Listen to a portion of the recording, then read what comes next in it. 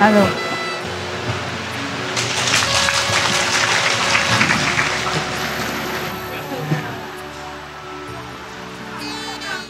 À? 好美啊，真的啊。这样也是好美啊。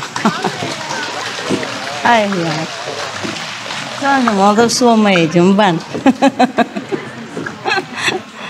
中国味道哈，啊，你们喜欢哈？啊，中国的味道。看到你们来这么多人，我也很高兴。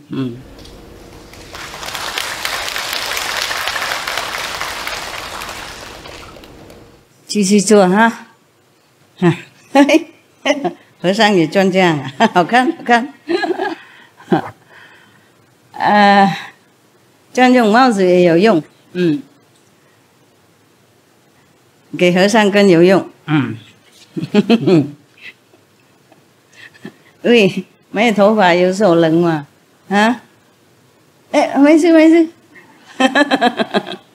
没事啊，这样就好啊，广告啊，广告那个素食，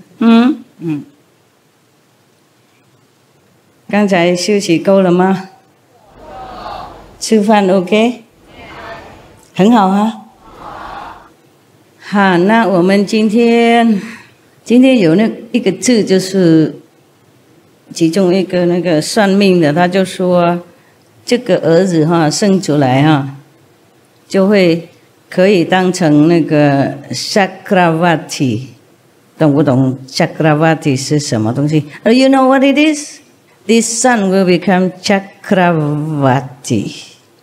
Anybody know Sanskrit? No? Nobody know? I think it's kind of 转轮圣王啊。I don't know how to say that in English. It's almost like divas, you know, almost like gods. Yeah, the gods in heaven. So never mind. We continue, huh? Meaning, this prince that's going to be born will be very, very great. You know, super above human. Yeah, above human standard. Chakravarti. Very, very highly evolved being, yeah? A little above human. Yeah. But, you see, the seer, the fortune teller, told the royalty that Maharaj, according to the scriptures, there already have been 12 Chakravartis. So the prescribed number for this cycle of time. However, one Dhamma Chakravarti, mean the emperor of religion, is still to be born. This is a bigger one, maybe king of the Chakravarti. So there's one more to be born. As such, all the signs and circumstances point at the fact that your son, the benefactor of mankind, will be a Dhamma Chakravarti, king of Chakravarti, even one level higher than a normal Chakravarti. Wow. What a being, yeah. Not born yet, and so much praise, so much position, high standard already predicted about him. And I don't know why they say he's a son. He's not even born yet, and they already know he's a son. King Siddhartha amply rewarded the dream readers and sent them home with due honor. The auspicious birth, now it's his birth now coming, yeah. They describe his birth. It was springtime and the nature was in full bloom. The atmosphere was clean and pure. Cool and fragrant breeze infused joy in every particle of the nature. In the soundless quietude of the midnight, the sky was fluorescent with milky moonlight. Auspicious sight. Yeah. The auspicious date was the 13th of the bright half of the month of Chaitra, Hindu month. Okay, we have too many calendar, and now they have to include my calendar as well. So we have one extra calendar. I'm good at calendar. I don't just read. I give you big, long explanation and every other thing. It become a calendar. And I hope I'll be famous as a calendar maker. Special calendar.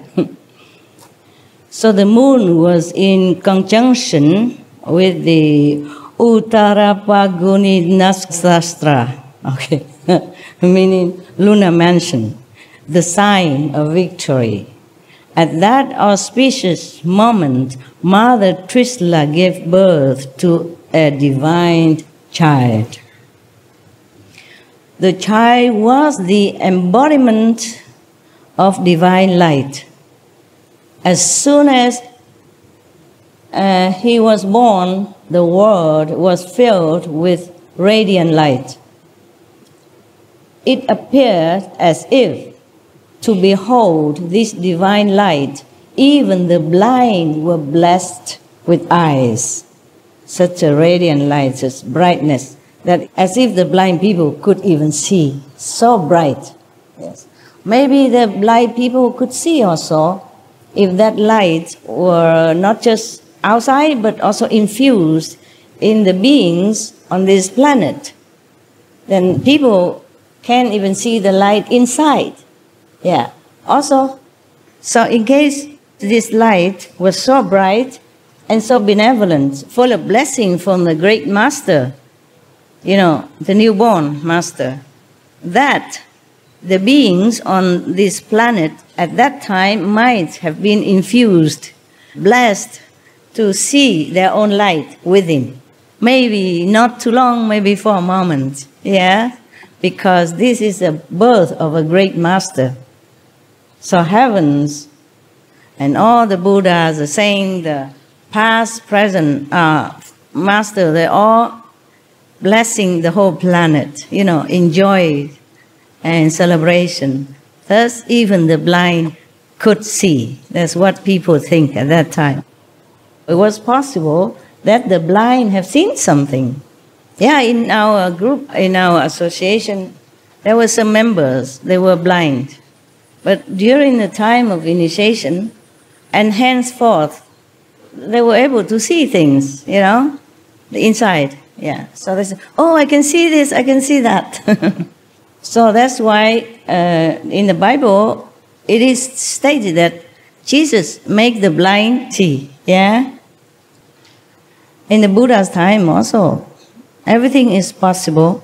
This light penetrated even the oppressive, dense darkness of the hell. Wow. So the hell beings forgot their pain, their quarrels, their fights, and battles stopped. In hell, so there are a different kind of hell, yeah? There are hell when people are burned or chopped or punished in so many gruesome ways. And there's some hell that people keep fighting like forever, you know, like they were fighting when they were alive already, and when they die, they continue fighting in hell. Whatever they have not finished on this planet, they continue in the astral level or in hell level. It's similar. So make sure whatever you quarrel with your wife or husband, finish it, yeah, before you die. You might continue fighting elsewhere, and I'm not responsible. Okay, this is personal, private business. It's not my job to interfere. So all the battles, you know, in hell, or maybe between hell and heavens, also stopped then. Wow. There should be more masters keep being born, huh? And then peace will reign on earth and everywhere. Those suffering from a lifetime of hunger and thirst experienced a divine feeling of fulfillment. All around, cool and fragrant breeze started blowing. Patients of chronic ailments felt cured, even healed the disease. Natural enemies too had a surge of a feeling of mutual goodwill and love. All the three worlds, heaven, earth, and hell, were filled with waves of happiness.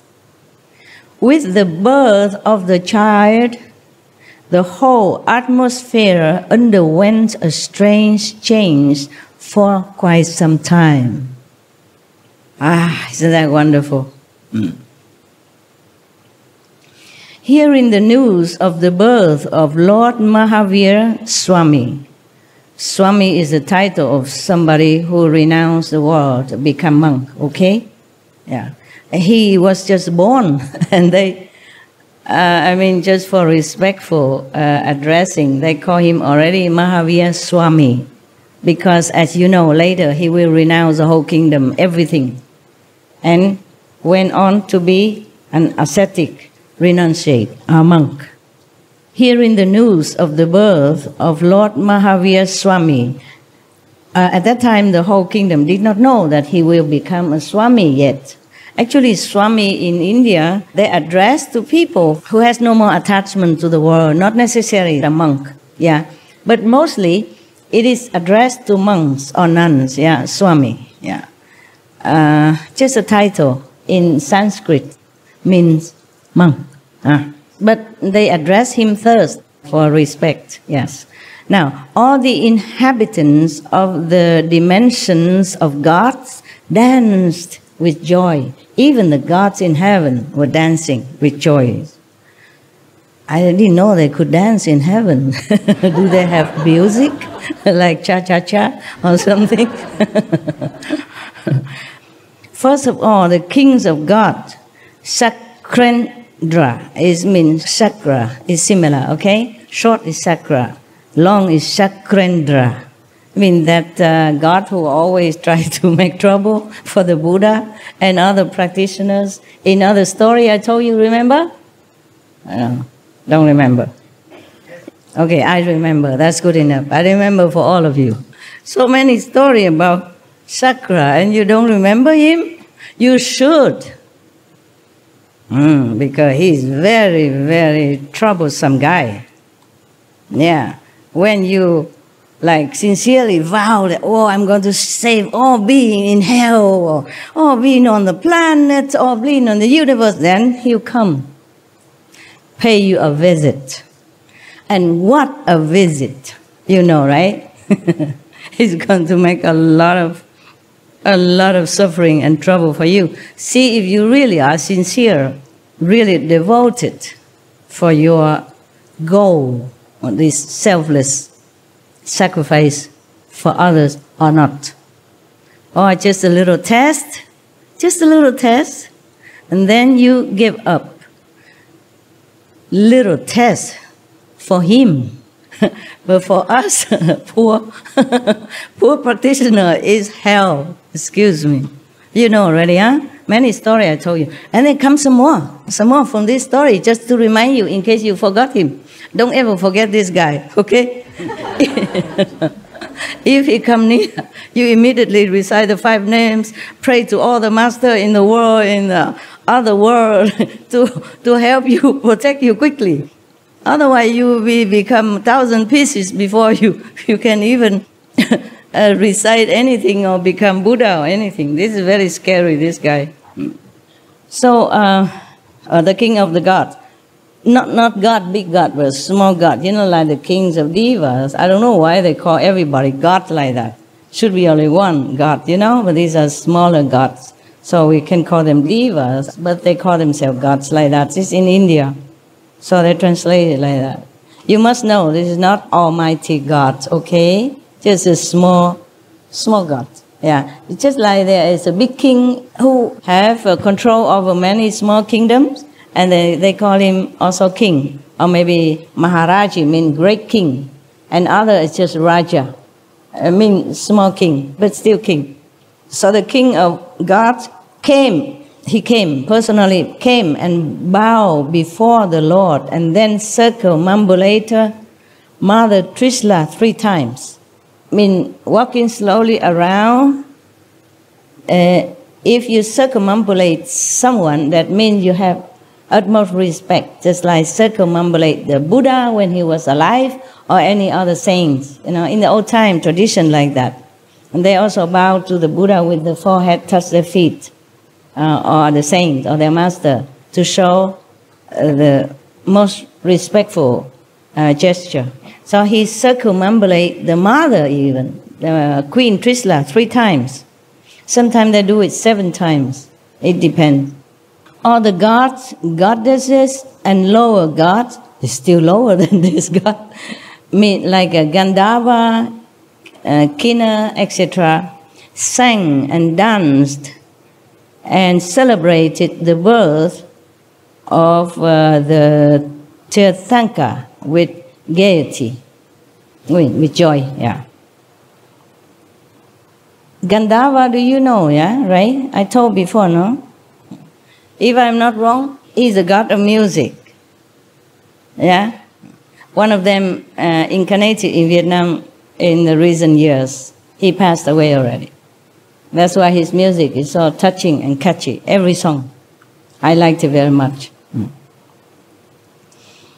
According to the Kalpa Sutra, on the night of the birth of the child, first of all, 56 divine maidens from all directions, their title is Disha Kumaris in Sanskrit.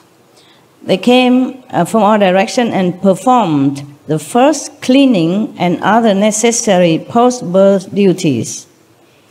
Sakrendra and other gods then took the child to the peak of the Meru mountain and gave him the first bath and anointment. They sang songs in honor of the divine child. You know Mount Meru? In India, it's supposed to be very sacred. It's often mentioned in the Buddhist sutra. Like the Buddha would go to Mount Meru, you know, and preach something or do contemplation up there. It belongs to the Himalaya range, okay? At dawn, a maid named Priyamvada rushed to King Siddhartha and announced. The king did not know yet, because the birth was in the night. Perhaps the queen wasn't in the palace. At night they close the gate and everything, and then they have to take care of the child and the mother first. And the goddess brought the child to Meru mountain to bless him and bathe him. It must be frozen there, oh, very cold. On top of the mountain, Himalaya, bathe a little kid, a little baby. But they are different, they are divine people, so probably he won't feel any cold. So this maid named Priyamvada rushed to the king Siddhartha and announced, "Congratulations, sire. Many congratulations. Queen Trishla has given birth to a male child." Sire, you know, right? Like sir. But they use sire for king only. For other higher people or respected people, they say sir. But for king, sire. So, filled with joy and ecstasy, the king gave away all the ornaments on his body, except the state emblems. He gave everything that on his body at that time to the maid Priyamvada. He was too happy, too joyful, because he already heard so much about his son before the birth, yeah? So it's a great son is coming even. And to have a son to continue his reign, that is auspicious enough already, not to talk about such a divine, great, and auspicious son as that. So he was overjoyed, and he took everything from his, except the one that represents the state and the kingship. He gave everything to the maid. He was too happy. Normally, a king doesn't do that. And you know, it must be very, very precious thing that he has given to this maid. King, they don't wear just, I don't know, it's just this like me. He would wear jewelry, huh? Diamond and rubies and lapis lazulis, whatever, you know, the best in the kingdom, and the best and the biggest and the most flawless jewelry that he would wear on his body as a symbol of authority and wealth. Kings in the old time, they wear jewelry, yeah? Sometimes they wear the long pearl also, or long chain, long necklace of jewelry, or something on their head, their body, yeah? And their wrist or their finger. Imagine, he took all that out and gave it to the maid because they're too happy. Wow. Wouldn't you wish you were the maid at that time, huh? Then you don't have to work very hard in Loving Hut anymore. Just go enjoy the life of a luxury. He also released her from slavery. Wow, even, yeah. Thus, a slave woman was free of her lifelong slavery just because she was the bearer of the good news of the birth of the Tirthanka. She just came and tell the news, that's it, and she became free of her slavery and got so much jewelry from the king. She could live the whole life long with her family without doing anything anymore because of these precious jewelry that the king gave. Imagine that. The child just born and everybody profit already. The maid already became rich and free, just like that. Why does the king need to free her? You should know, in the old time, people sell themselves or they are sold as slaves for lifelong to pay for debt or just to get some money to live by, you know, for the family. Because the poor people, when they have children, sometimes they cannot raise them because they don't have enough money or some circumstances. And they sold their children as a slave. And that will be a lifelong. You will never be free from slavery. Or maybe if you have a lot of money or somebody bought you out, then possible, yes. But it's not always possible like that. Yeah, it's very, very special cases. And even if you have money, you want to buy the slave free, not necessarily the owner, so-called owner, would sell it because he or she might like the maid so much or the slave so much, they don't want to sell. And they have money. Why they bother to sell? They don't need money. And they like the maids, they like the slaves, so they won't sell even.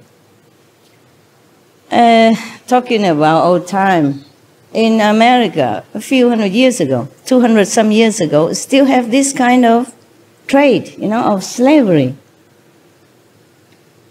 Nowadays, we don't have that. Maybe in some areas still have. Imagine, 21st century, people still sell and buy others.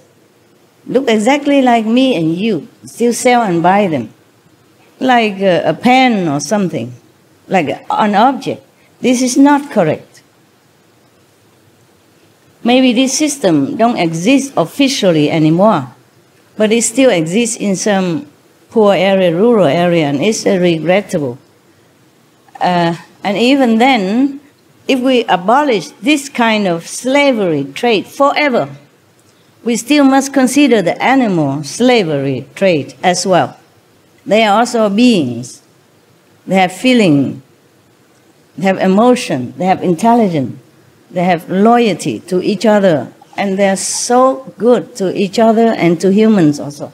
And we sell, buy them just like we did with humans before. That's also not correct. Our world is not correct in many ways. I don't know how long it takes to change all this, but we will have to change it. And we are doing all we can to change this system because it's not right. There's only one way to do things, it's the right thing. And this thing is not right.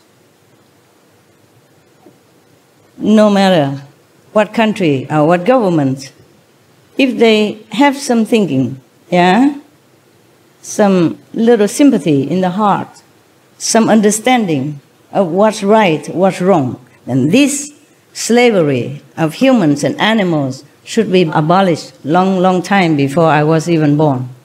That should be the right thing to do. And we hope it comes soon.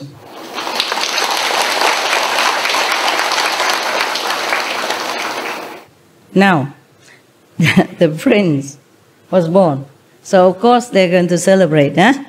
And they're going to describe to us the celebrations of this great being called Mahavira. King Siddhartha called his prime minister and ordered thus, tell the officer in charge of celebrations to organize unique and special birth celebrations. After the king's order, all the highways, roads, and lanes in the town of Kastriyakund were cleared. Perfumed water was sprayed, and bunting, garlands, and leaves were lavishly put everywhere. Sweets and gifts were distributed. People danced with joy. The whole town echoed with felicitous songs and music. Yeah, big celebration. Maharaji Siddhartha had an inspiration. He called the prime minister and said to him, "The celebrations of childbirth in the royal family are part of the tradition. However, on this particular occasion, I want something new, something unique." So the minister humbly submitted, "Sire, express your wish and it will be carried out like your order."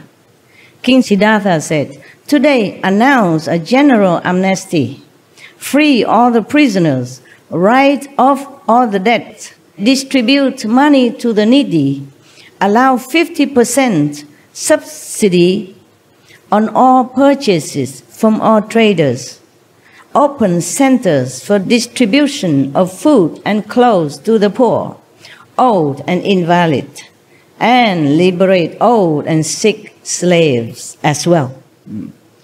Thus, let the town folk join the celebrations free from misery, hunger, and bondage." Wow, there's a great pardon from the king. Really great amnesty. Yeah.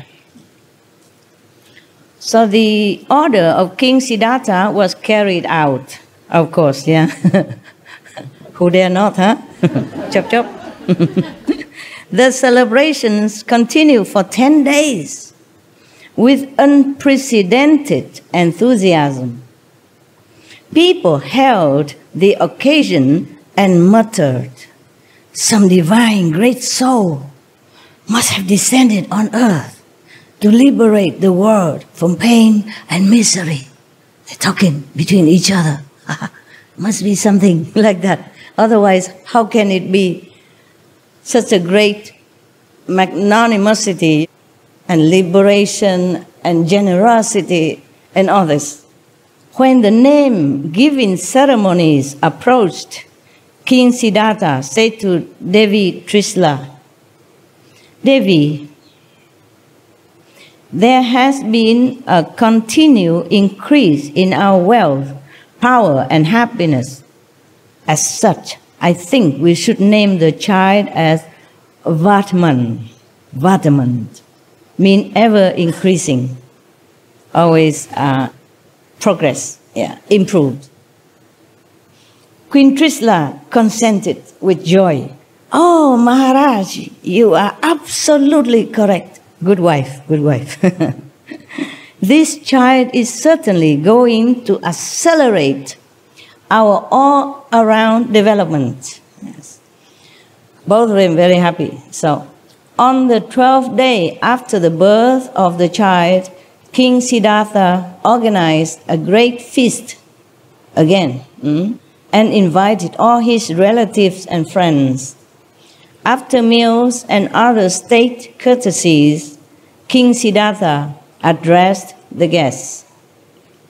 Since the day this child was conceived, our family has been blessed with increasing goodwill, respect, wealth, and mutual affection.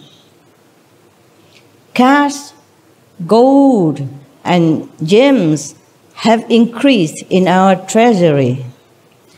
The public has gained health, peace, happiness, and goodwill. Thus, since the moment this soul has descended, there has been a continued enhancement in our glory, wealth, health, and fame. Wow, such a child everyone wants to have, eh? As such, I and Devi Trisla have thought of a befitting name for this child, Vartaman. So King Siddhartha's suggestion was unanimously approved, and the child was formally named Vartaman. Now they are telling the story about his early life. Okay. The facts of the early life of Mahavira given in the several biographies, different biographies, yeah, whose names we have recounted above are very few. Indeed.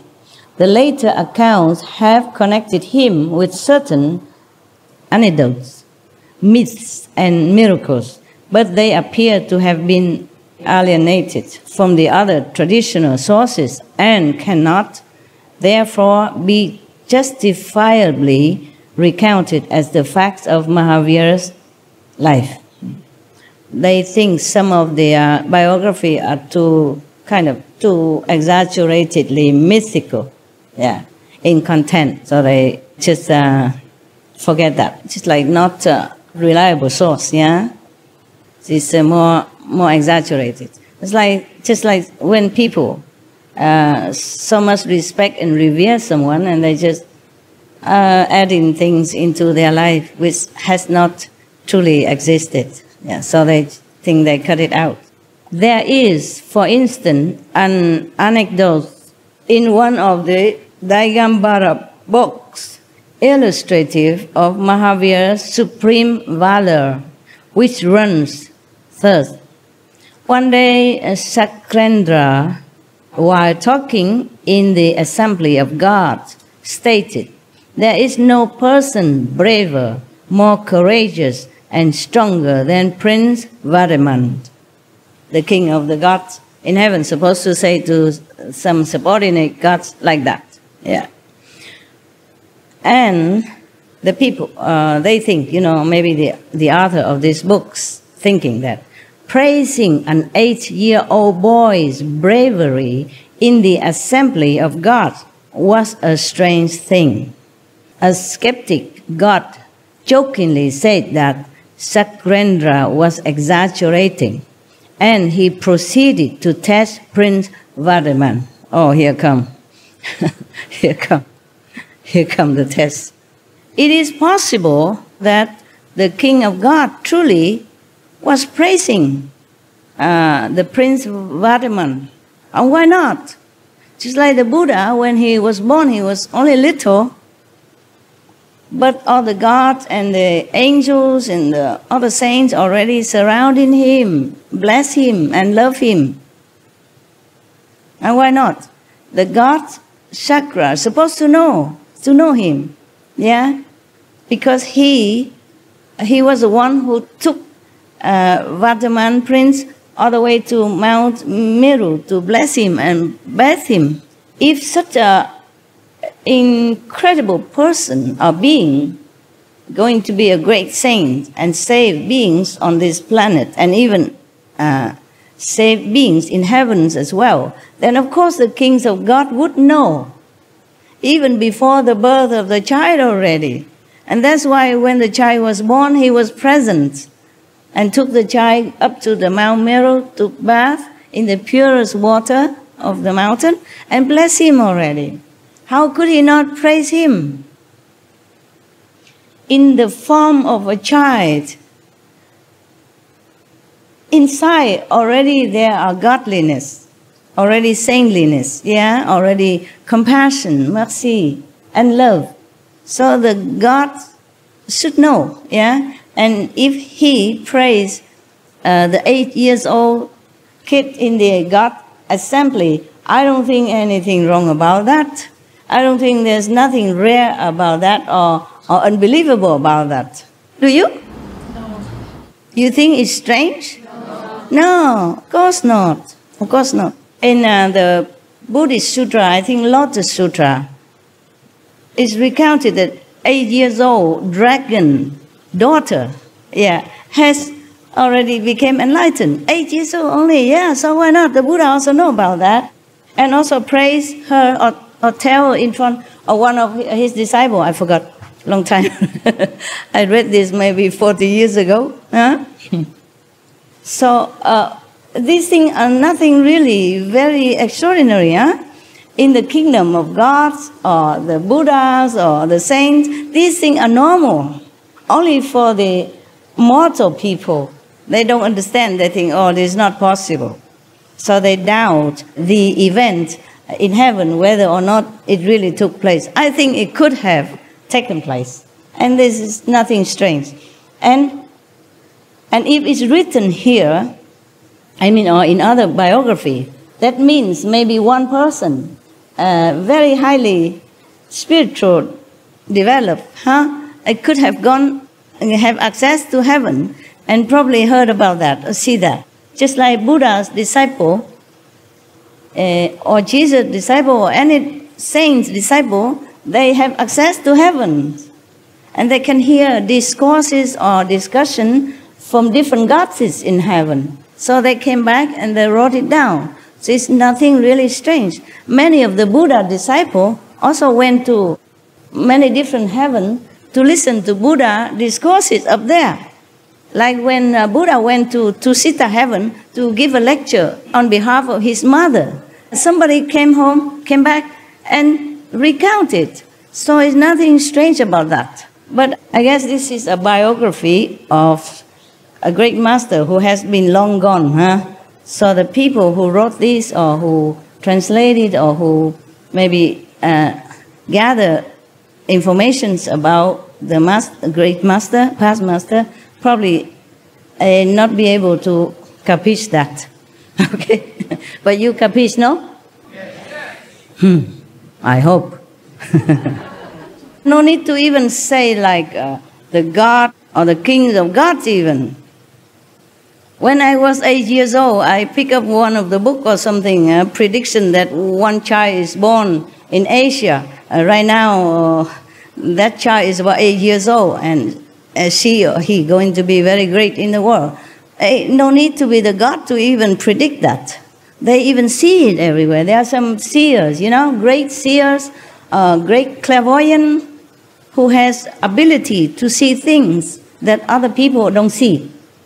And not to talk about, no need to talk about a great master. You know, in India or anywhere, there always have been, and there always exists some great seers and great clairvoyants all time. Nowadays, even in Tibet, for example, before the 14th Dalai Lama was born, the great seers, the monks, the elder, the senior monks, who can see things, who know things, who are trusted, you know, with inner knowledge as well. They went everywhere to look for the child who is supposed to be the reincarnation of the Dalai Lama, the next Dalai Lama, which is the 14th Dalai Lama right now. And it's not the first time they do that.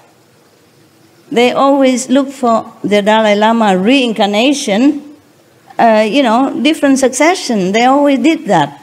And the 14th Dalai Lama also into the same category, that they also went everywhere to look for the child. After the Dalai Lama, the past Dalai Lama died, then they will start looking already. If the soul of that Dalai Lama has reincarnated somewhere, and they find him, they will always find him and install him back in the throne as the next Dalai Lama. So there's nothing mysterious about whether or not the God, the King of God in heaven has praised Prince Vartman when he was only 8 years old. I think it's very, very possible that this is really a true story. I mean, why would people say such thing when it's not true? If they understand about spiritual practice and they understand about the precepts, they would not tell lies, especially lying about a master, a great being like Vartman Mahavira. I think. Me think. Okay. Thank you. You all disciples, so all of you always agree to everything I say. This is good. Make me feel supported. But it's logical, right? Yeah, citing so many examples, then you would know that. This is a continue the story that some of the people doubt whether or not it's true. So this is a continuing of that story. So one of the skeptic got in heaven, I jokingly said to Sakra that the king of God was exaggerating. So he wanted to test the prince whether or not he's really the bravest, the most courageous being or not. Oh, oh my God. I'm terrified already. When the gods of this kind of heaven come down and want to test you, oh, I don't know, you cannot run anywhere. Okay? Even the best spy, the best CIA agent on this planet were to chase you, to hunt you down. You will have more chance to run away than if this God, one of these gods come down and try to catch you. Nowhere to run. You cannot escape. You just have to sit there and have to endure whatever they want to measure upon you. This is terrible. I'm already scared. Yeah. Okay, now this God from this heaven, they are specialized in making trouble for a practitioner. And it's not the prince's fault even. He's only 8 years old kid. He did not even say, oh, I'm this, I'm that, I can do this, I can do that, and I want to save the planet. Be fast, go read nothing. He didn't do anything. It's not his fault. If he grown up already and vowed to save all beings or saying such a great thing like that, then possibly the gods should come down and test him. But it's none of their business. I'm telling you, I really don't like these gods at all. They should just mind their own business. In heaven, they have everything they need. They're so happy, joyful. Why do they mess with us? We, the mortal, we do nothing wrong to them. Never mind. They still want to come down and mess with you. Terrible. So, said and done. This God, not the Sakra God, but the smaller God, maybe subordinate God, say to the king that he's going down now to test Vartman, just because the king of God praised him. The king of God praised him, not the prince himself. He's only a kid. Oh, see what he's doing. Okay. If you're scared, just block your ears. Now, Vartman, the prince, was playing with children of his age in the Chnatkan jungle. The game was to race to a target tree, climb up and come down. It's a kid's game, And get to that tree, whatever the tree they designate, climb up and come down. So easy. Whoever is the first one to reach the ground was the winner. Maybe they all climb up together at one time, and then they all come down together. See whoever come down first. So Vartman ran the race and was first to climb the tree. They probably do the timing. And then the boys on the ground saw a ferocious cobra slithering up around the trunk of the tree. The boys see that. You know who that is already, right? You can guess, right?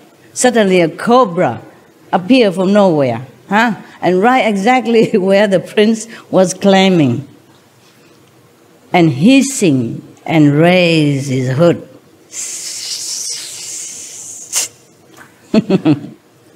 The boy started trembling with fear and run away.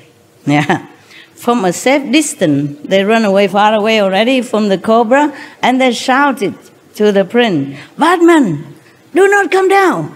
There's a black serpent on the tree trunk. Don't come down."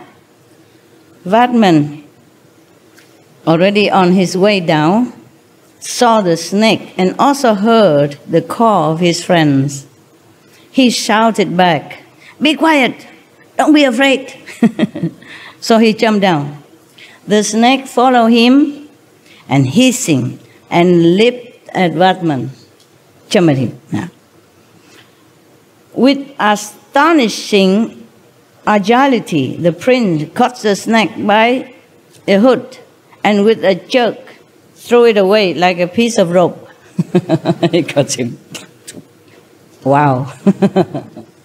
As we would thought, huh? After this, the boys started playing another game. This game called Tindushak. This game was also a race to a target tree. The winner was to ride piggyback on the losers and return to the base. So whoever loses have to carry the winner on his back and then run all the way with the winner on the back, run back to the base. The god who had come to test Vatman also joined the group in disguise as a boy. Okay?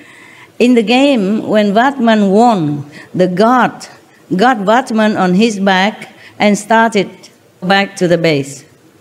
The god was the loser then, one of the losers, so he has to carry Vatman on his back and run back to the base. Yeah. But on the way, he transformed himself into a giant. With the prince on his back, the god flew into the sky. Big giant carried the prince, flew into the sky. The boys shouted with fear, "Vatman! Vatman!" But the prince was very undaunted. Hit the giant with his mighty fist. Boom! The god cried. The giant god cried with pain. Probably he know where to hit, nah? Maybe here or eyes or whatever. I don't know where he hit, but the god was crying in pain and had to land back on the ground. Vatman jumped from his back, but the culprit disappeared, and in his place appeared a god who begged Vatman's forgiveness. I like that. I like that very much. So, I don't know if I should like it, because we're not supposed to hit somebody else or anything, but this guy, he deserved it. He messed up, and he's bigger than Vatman. So, I think it's okay. If it were me, on this giant back, I would also probably given him some of my kung fu. Yeah. Yeah, he has no business to go there and mess with the kids' game, and then took him to the sky, scaring all the kids like that, right? Bad boy. So the god came down and then kneel on the floor and begged the prince to forgive him. Fine, I like that. Now, Indra, I want to test him as well. Oh, there's a next test now. My God, what is this? His life has to be tested all the time. What for? Now, in the school, when Vatman entered the 9th year of his age, his parents thought that it was time to impart martial and formal education befitting a Kshatriya boy to him. Kshatriya, the high class of India, and there are 4 classes. Kshatriya is the top class, yeah? The class of the warrior, yeah, of royalty. Well, I don't think it's the first one. I think the first is Brahman, no? Any India, help me? First is Brahman. Brahman, second is Kshatriya. Okay, correct, yeah. Lucky I remember, otherwise he was laughing at me, see that? Thank you. Yeah, I'm not Indian, you see, and I know all this since I was younger. And long time I don't use this kind of knowledge. For what? Yeah. I'm not Indian. And even Indian people not often remember these things. They have many other things to learn nowadays, especially learn computer and stuff. Nobody care about Brahma or Shakya or whatever the class. But in India, when you go to India, you still have to be mindful of these classes. You don't touch the Brahman class, okay? You don't touch their things. You don't try to go too near to them or utter something that's disrespectful. Even if you go in their kitchen, your shadow is already making trouble for you. If you cast your own shadow in their kitchen, for them it means contamination, pollution, in different kind, spiritually, and they don't like that. So therefore, the prince has to learn martial, not just formal education, but martial art as well, because he's a Kshatriya class, okay? Warrior, yeah. They decided to send him to school. So when he went to the school, he offered his respect to the teacher, just like any other ordinary student. In spite of having all worldly knowledge since his birth already, by offering respect to his teacher, Vatman honored the age-old traditional ideals. Even if he knows everything already, but he went to school, he must offer respect to his teacher. Just the same like every other child, huh? You maybe prostrate in front of the teacher, maybe 1 time, 2 times, 3 times, depends. And then you make some offering, yeah? That means you accept him as your teacher and you respect him. You prostrate to his feet, yeah? To show respect and obedience, yeah. Many of the Asian countries have this tradition.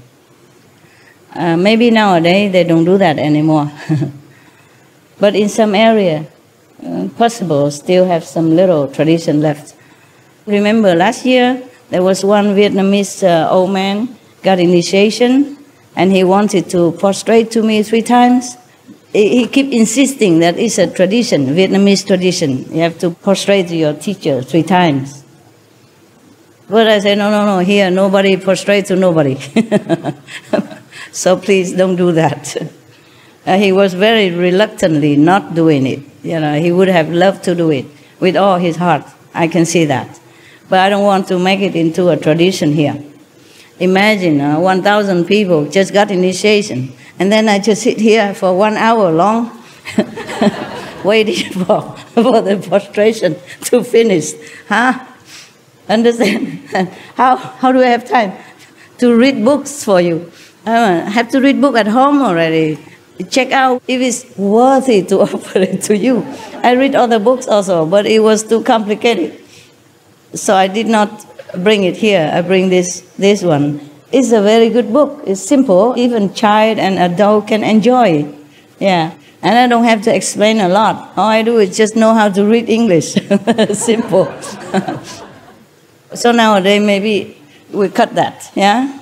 But in the Buddha's time, they still do that. Yeah? And whenever any of the students wanted to ask Buddha some question, Buddha time is written in the sutra, but I guess in every other tradition in India, you know, about Buddha's time, or nowadays even, they still prostrate to the guru, to the master, when they want to ask something, or when they first came in to greet him, when they came visit, not just the first time, but whenever they can visit the master, they bow to the master. And whenever they take leave, they do the same. I think we better not do anything, because if I let him do it, then everybody else would like to do it. And knowing you will take your time, and you will keep looking, and you try to do it very slowly, and 1 extra bow and 2 extra bow, and then, my God, it will take forever. Even I respect traditions, and it's not a bad tradition, but logistically speaking, it's not practical. Okay, huh? Yeah, I know many of you also want to do that. You keep asking me, but no. Okay? No is no. N-O. No. We don't need this kind of respect. We respect inside, okay? We respect by keeping the precept, by being vegan, by meditating diligently, yeah, and really trying to abide by the master teaching and try to go home. That is a real respect. Outer respect, anybody can do. Inside respect is harder. Yeah, I want the inside respect, and the proof of the respect, not just bowing on the floor. Anybody can do that. But believe me, after I die, they probably make a statue out of me and put me somewhere, and then people will still come bowing, because at that time I cannot forbid them. I cannot say anything. Right, so the teacher gave him the first lesson of the alphabet. Vatman listened silently. After some time, the teacher called him and asked, "Prince, you are just idling. Why don't you repeat the lesson and try to memorize it?" Yeah. The same like my father told me when I was young. "Why don't you ever study anything at home?" I say, "I know it already by heart."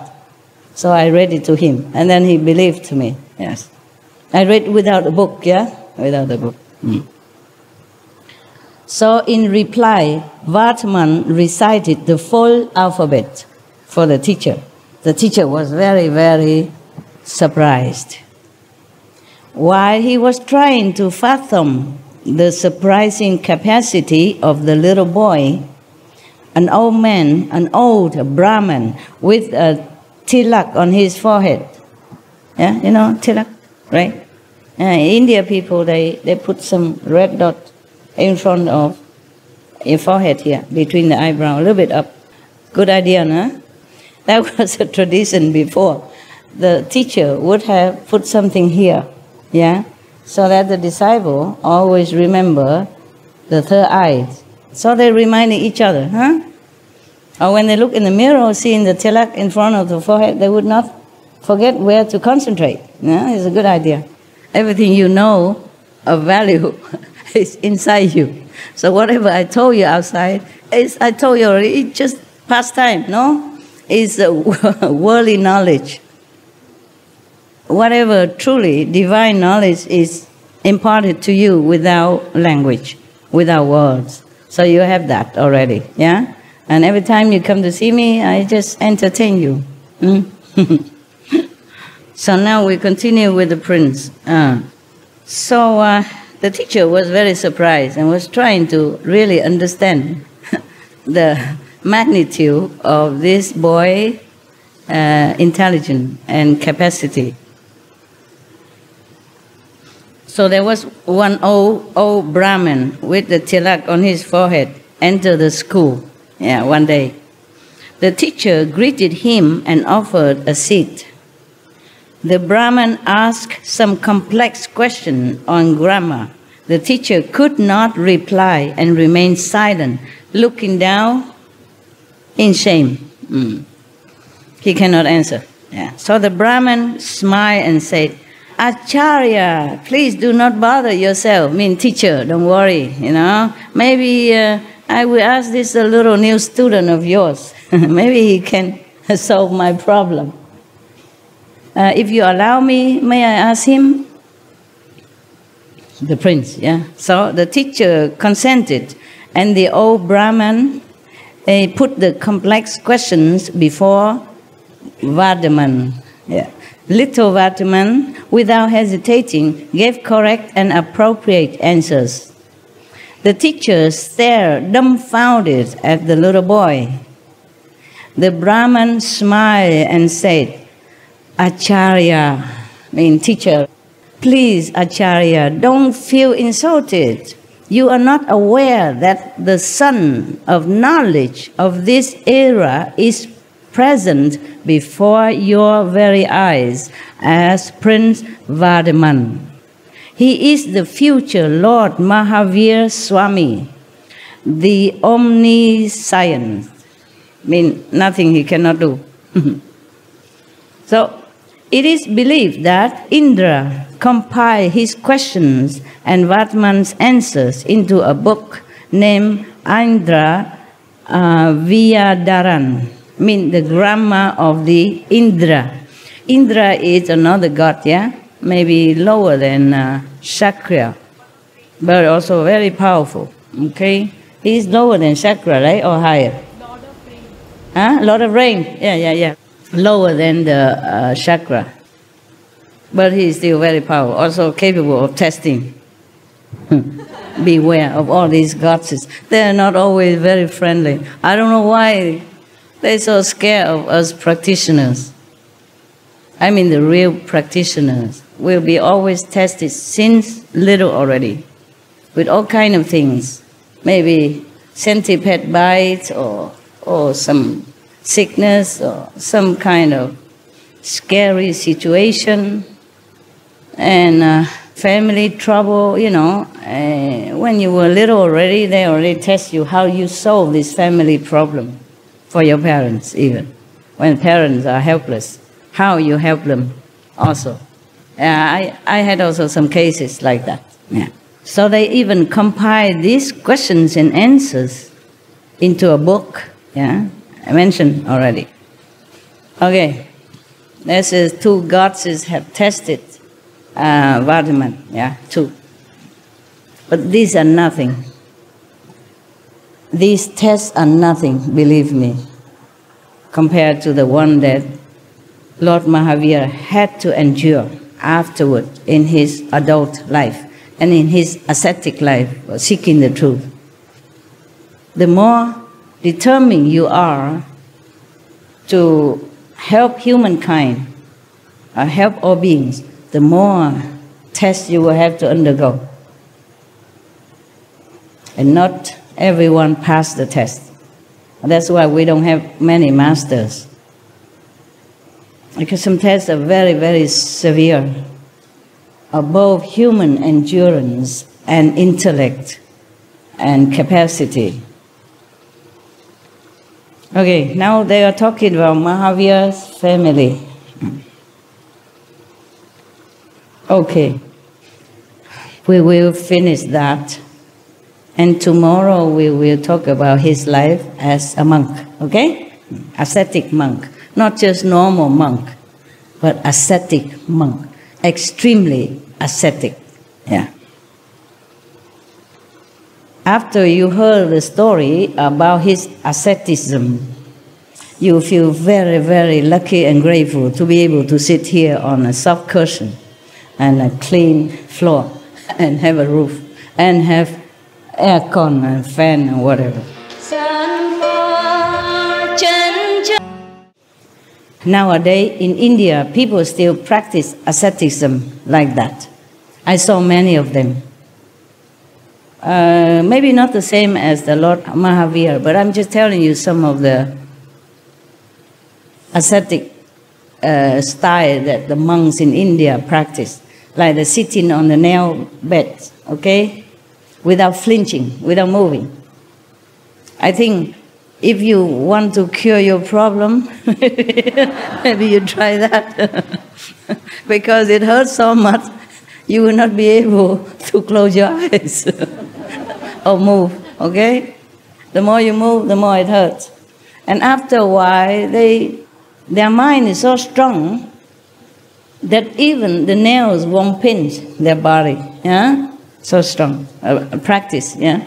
But until then, I'm not sure how many holes they already have on their body, yeah? Just like in Taiwan or China or Asian, they practice Qigong, huh?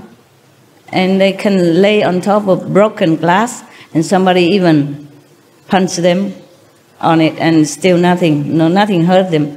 The glass will fall off their skin just like some baby powder, yeah. Yeah, I saw that. Or if somebody put a spear sharp into their throat here, this is the most sensitive area, no? Put it here.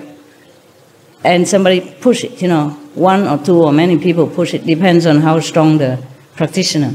And the spear will bend, you know, but their throat just have a little red color, a little bit red, like you scratching, that's all, nothing happening to them. Yeah, that's practicing Qigong. In our group, there are some people also like that.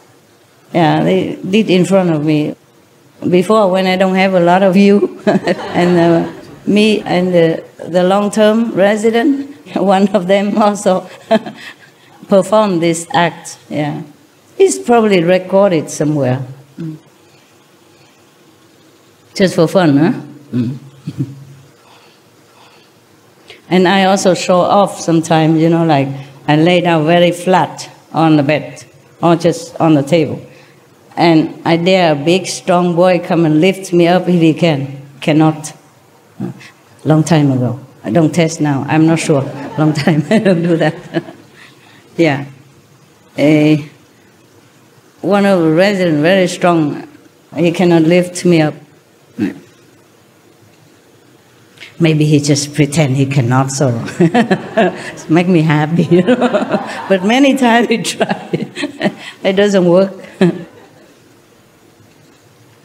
That guy is still alive. Huh? The one Qigong that lay on broken glass, you know, real glass, and being even pressed down, still alive. Huh?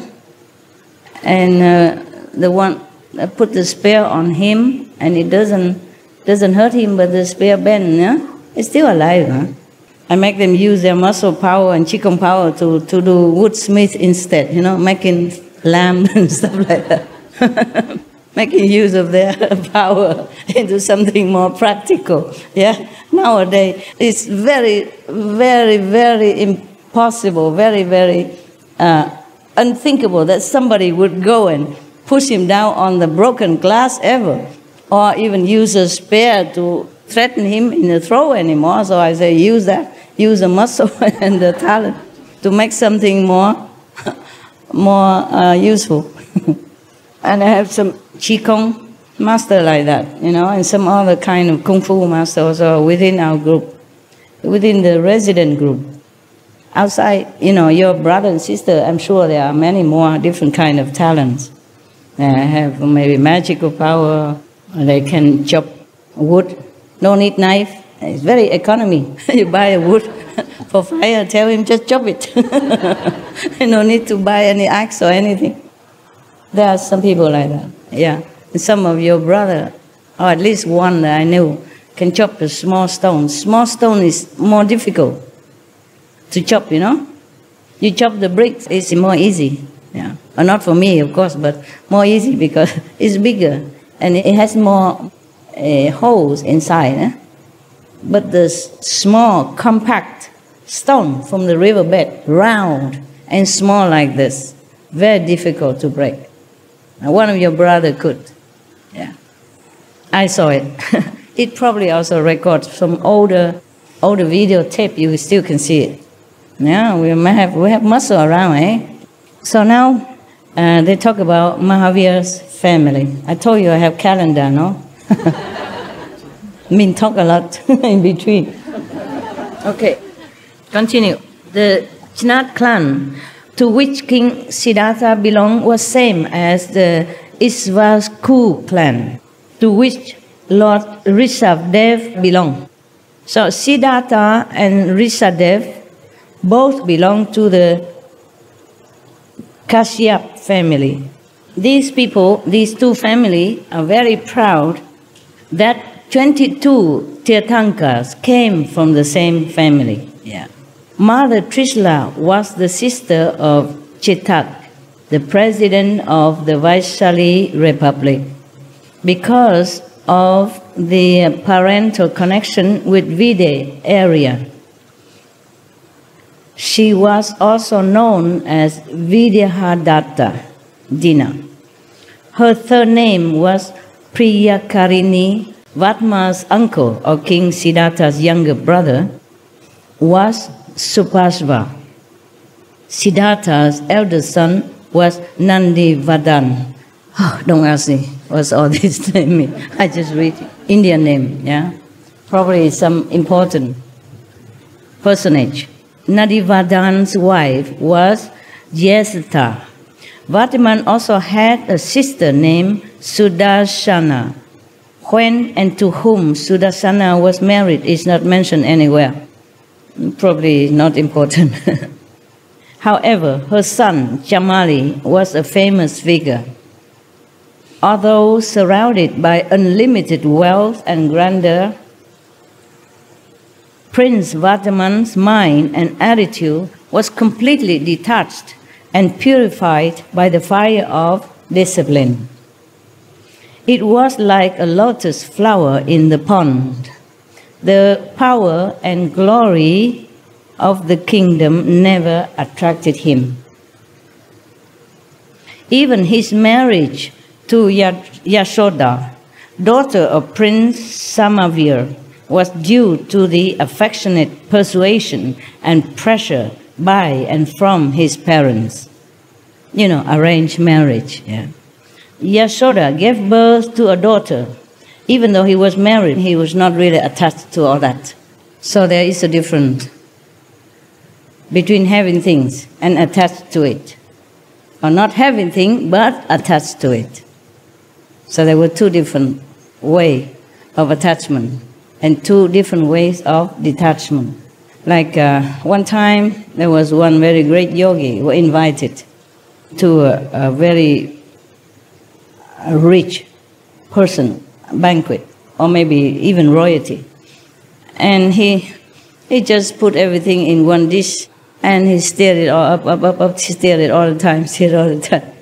And the host of the party was thinking, this man, he's so rude.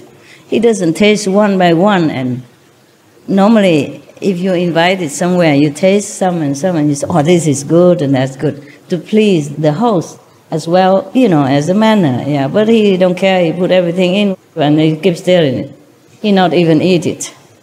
So the host, the lady host was very angry, said, what kind of man is this yogi? He's supposed to be very greatly enlightened, but he has no manner.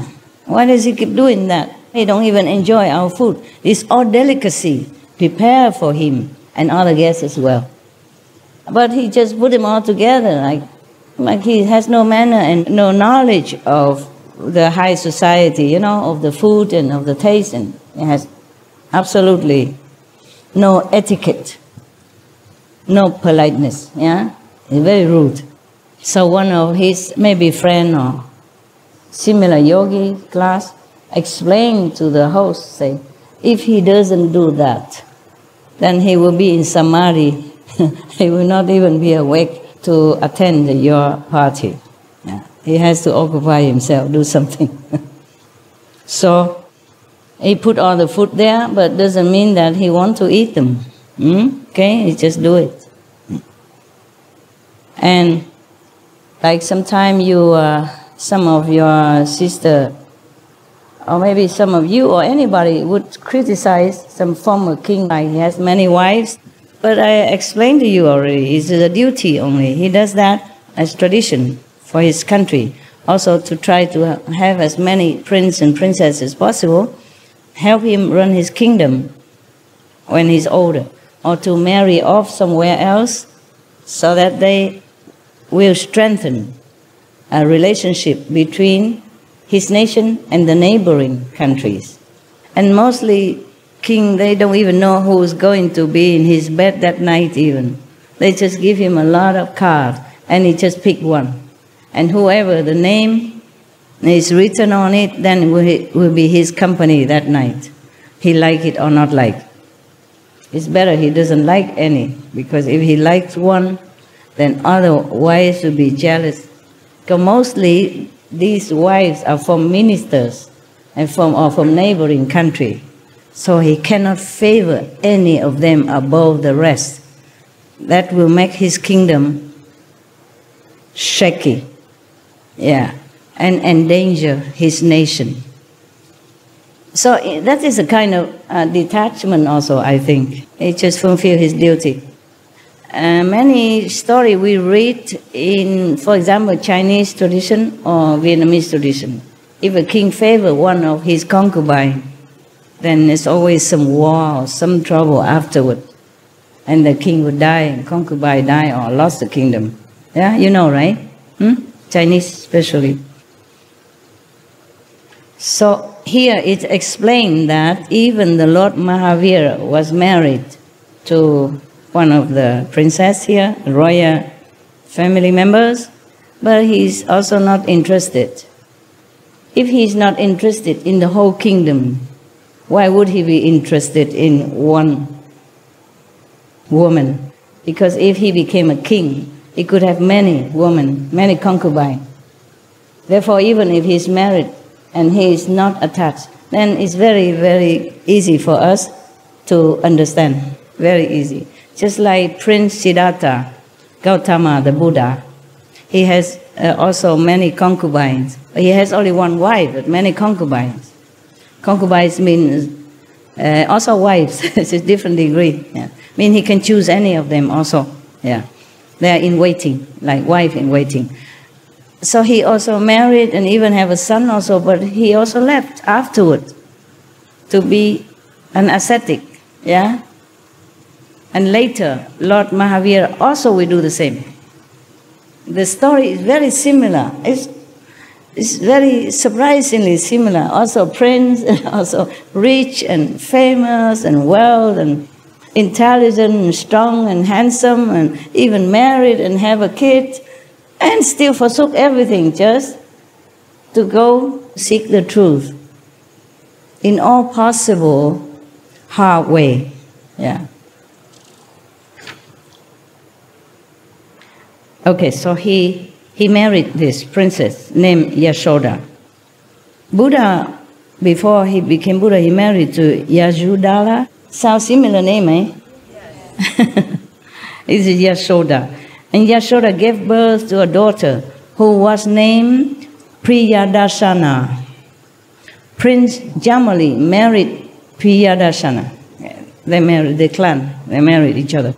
According to Akaran Sutra, 3 names of Vardaman became very famous. Vardaman, his parents gave this name, yeah? And Shaman, Saman, or Shraman indicate his natural, unblemished intellect. Second name. The third name is Mahavira. This indicates his unique bravery, courage, and tolerance. The gods gave him this name. The gods gave him this name. My name, Supreme Master, is not given by my parents. Also, heavens gave to me. And that name gave me a lot of trouble. Not that I really like to pin it on my chest. Everybody said, "What? Supreme Master? Who are you?" Who are you? Call yourself Supreme Master. They ask all the time. So one time, I say, "Yeah, why not? I am the Supreme Master." What's wrong with that? Remember? Another of his names was Sanmati. Because of his purity of thought, he also became famous by his name, by this name. Yes. Other names of Lord Mahavira Swami found in canonical literature are as follows: Chanatputra, Vaishlik, Vir, Ativya, Antiya, Kashyap, etc. He has many names. I guess Buddha also has many names, meaning title. Yeah, he has many names, not because he wants many names, meaning titles. Yeah, the people call the Buddha World Honor One, Perfect Arhat, a Buddha, or a Great King also, like that. Detached from all mundane activities and desirous of becoming an ascetic, in order to pursue the spiritual goal, Mahavira was keeping the matter pending due to his earlier resolution. As long as my parents are alive, I shall not think of taking Diksha. You know what Diksha is? Huh? Vows to be monk. Something like that. Yeah. So when Mahavira became 28 years old, his parents took the last vow of continued meditation without food. In India, in those times, maybe still now, the people who practice spiritual. They take many vows, yeah? Like, for example, in the Buddhist tradition, the monks and nuns take many vows, yeah, but at one time. And the lay people, sometimes they take 5 vows, only precepts, yeah? And other want to practice harder, they take like 8 vows, yeah? Or 10 vows, yeah? And etc., etc. And at that time, at the Mahavira time, there are the last vows that you can take. Meaning, when you are near your older age and you're near death or something that you know maybe you are going to leave the world soon, you take the last vow.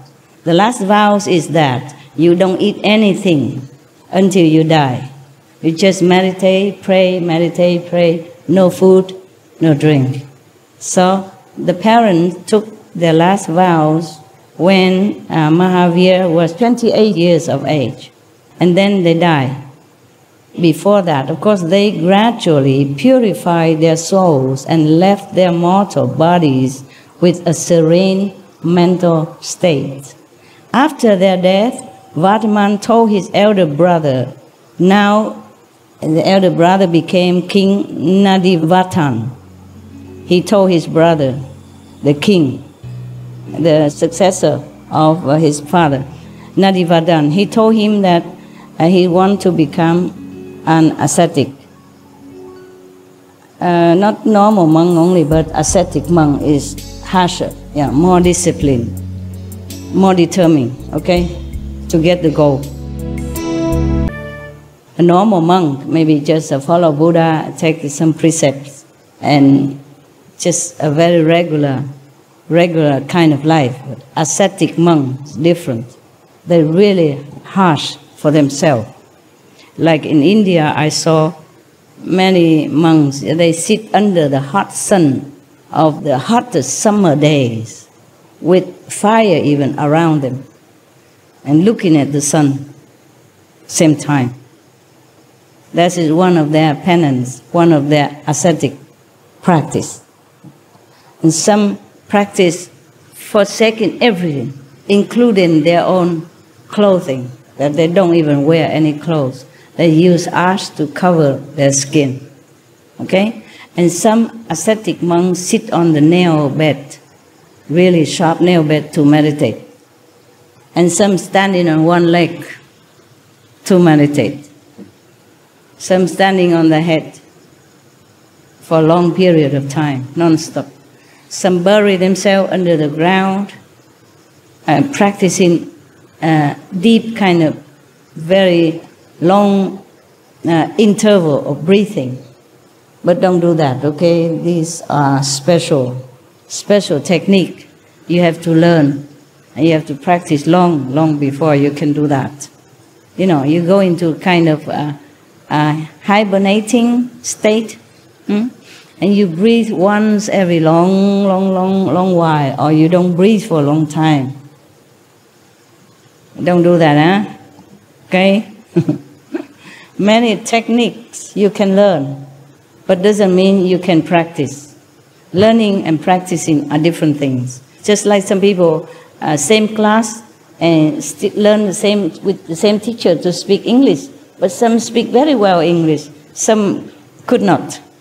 The ability is different.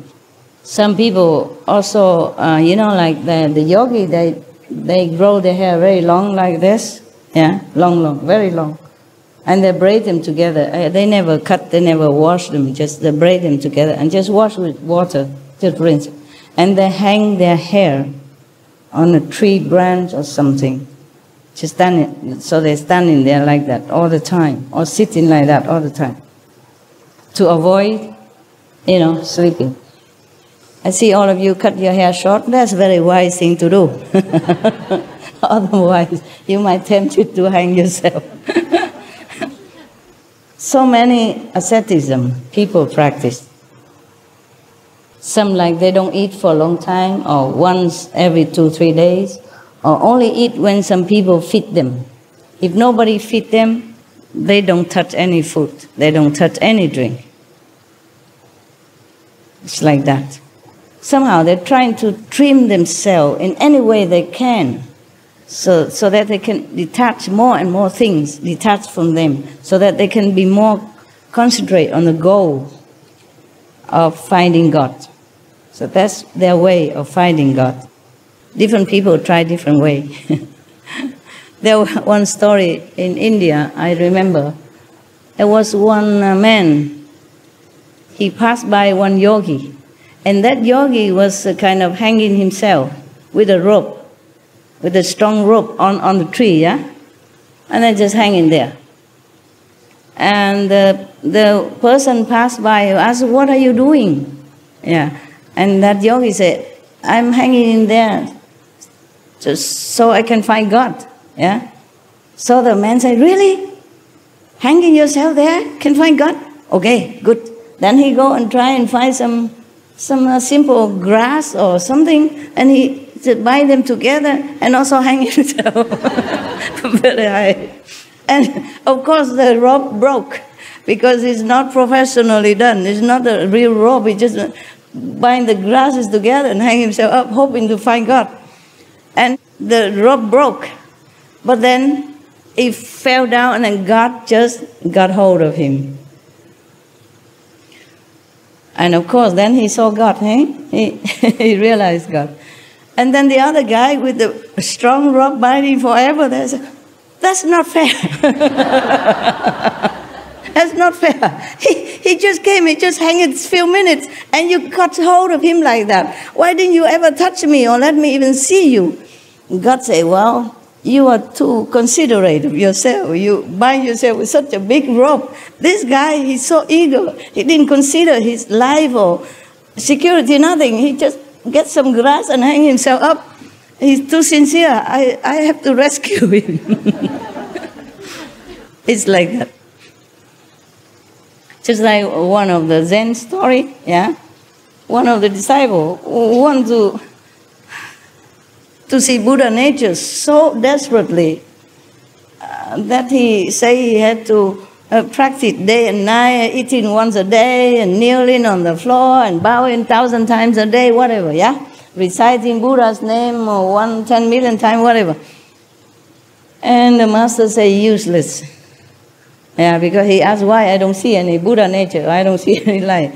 Master say useless. What you're doing is all wrong. It's from the heart, it's not like that. So the disciple asked him, how is it from the heart? Show me. How can I do it from the heart? So the master put his head down in the water and the disciple, get me out, okay? And the master said, that is from the heart. If you really want a Buddhahood, a Buddha nature, as desperately as if you are drowning in the water, like just now, then that is from the heart. Then you will get it. I guess all of you are not from the heart, that's why you sit here, right? I also sit here, so don't worry, we all sit here together. Why was I talking so much? Okay, now we go back to Prince Vatman, it's more interesting. After his parents went away to heaven, he told his elder brother, who is the king now, he said that he wants to become an ascetic monk. He wants to forsake everything, go away. Yeah. So Nadivadan replied in a choking voice. He's emotional. Yeah. He said, what? Prince, brother, we just lost our parents. And now you want to leave me as well, to be a renunciate.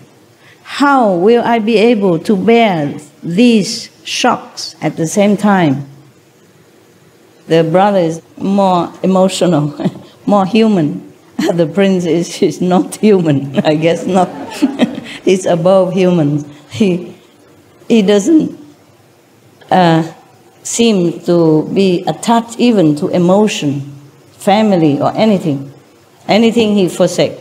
So he begged his younger brother, Vataman, please honor my desire. The new king said, honor my desire, please, and postpone your program for 2 years. Your program, he said.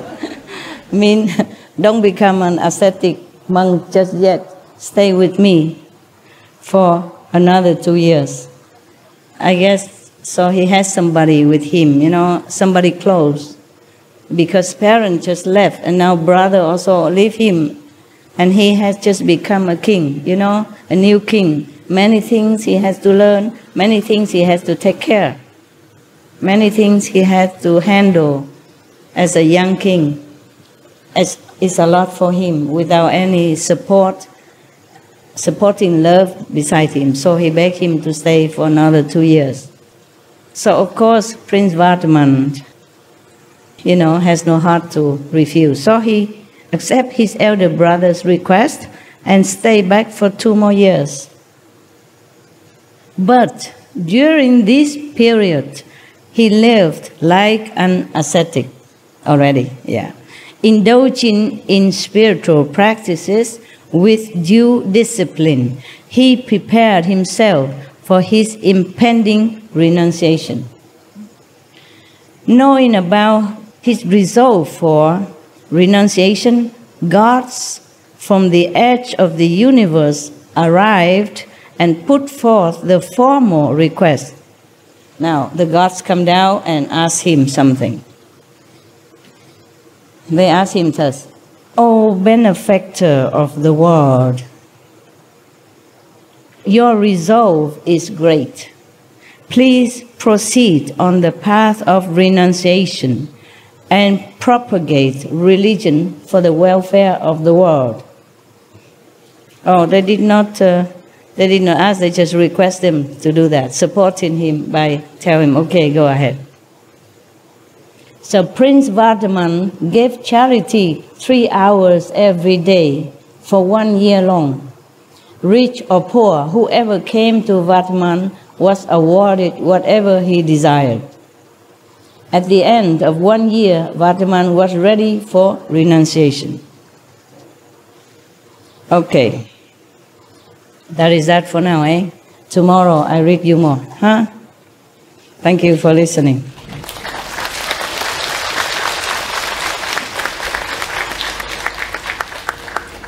So I let you meditate, huh?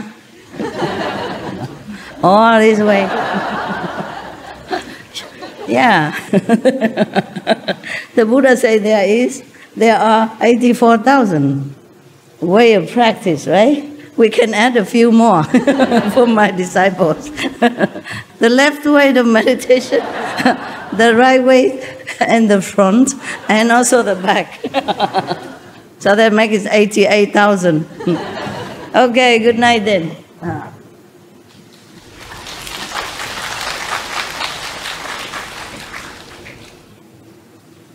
Good story, yeah? Yes. See you. Thank you.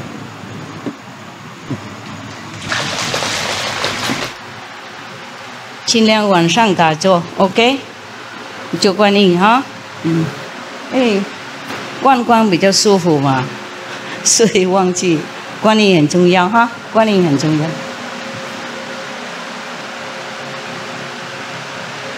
Love you 。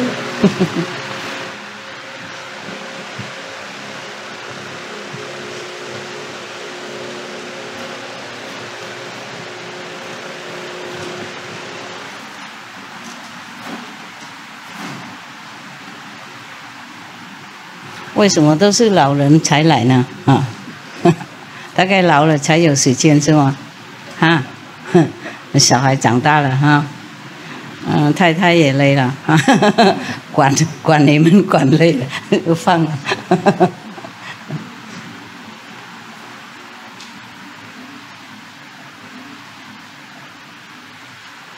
这样也对了，因为在印度哈，如果要当和尚，50岁以后才当。不过，等到50岁不一定还活着，是吗？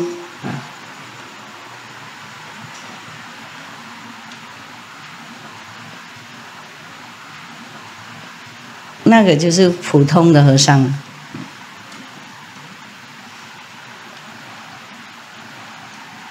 我年轻就当和尚，我不是那种，我赶快，那个。等50岁也是已经很累了，怎么还能够修行嘛。如果他们普通的和尚，普通的男孩子都这样啊，要等那个结婚啊，然后负责任啊，小孩长大了，然后才离家。我觉得那个传统是不错了，不过我们怎么知道什么时候死呢？是吗？哎呀，有没有人写那个保证书说 OK， 你70岁再往生？70岁了，现在74了吗？84，哇，mention 的，哇，在德国他们什么惊讶，他这么说这样 mention 的，没什么意思。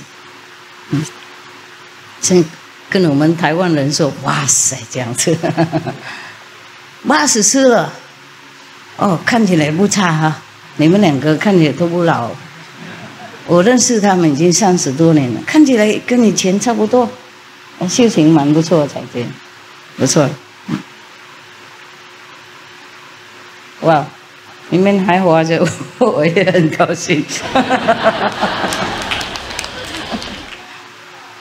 看到几个老朋友嘛，他也是啊。哎呀，不然的话都是那个新的，然后我不认识，懂不懂？这些护法，如果他们护法的衣服脱掉，我不认识，啊，我认不出来。啊，没有几只啊，啊，别的都好像走了。啊，老的阴性的同修不多，那个时候很小，怎么还对师父信心到现在还不变呢？啊？为什么？风波那么多，是不是啊？不会啦，不会，永远真诚。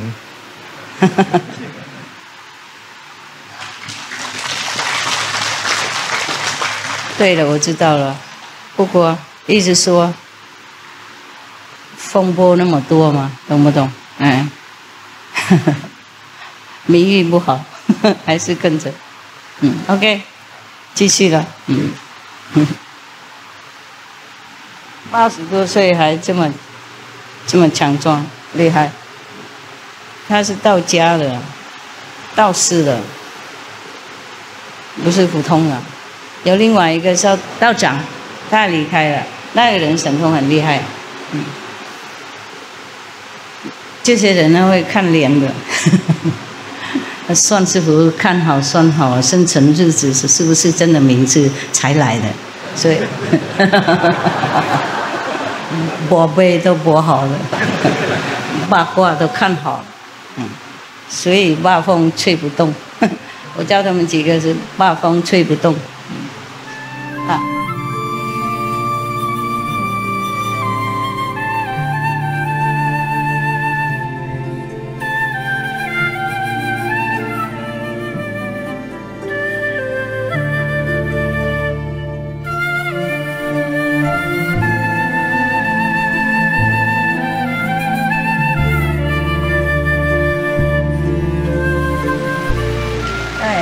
活着哈，要等我哈。OK，Thank you 哈，大家。